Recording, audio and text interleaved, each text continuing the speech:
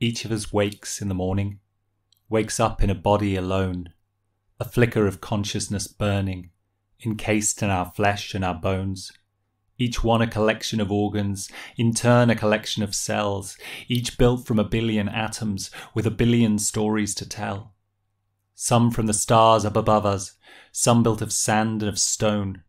Inside every one of our bodies, a million dinosaurs roam. We each made of Julius Caesar. We each made of Emperor Chin. A little of William Shakespeare, a little of Anne Boleyn. And 10 million years in the future, each atom will surely still be the tiniest part of the body that long ago used to be me.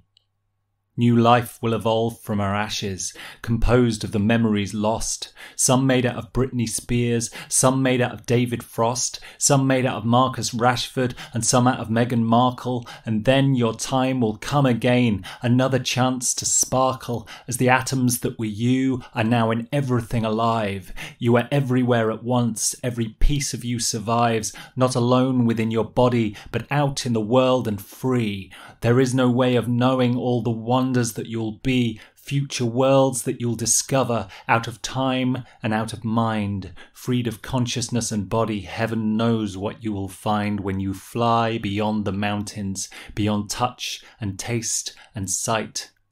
You will transcend this mortal life before you say good night.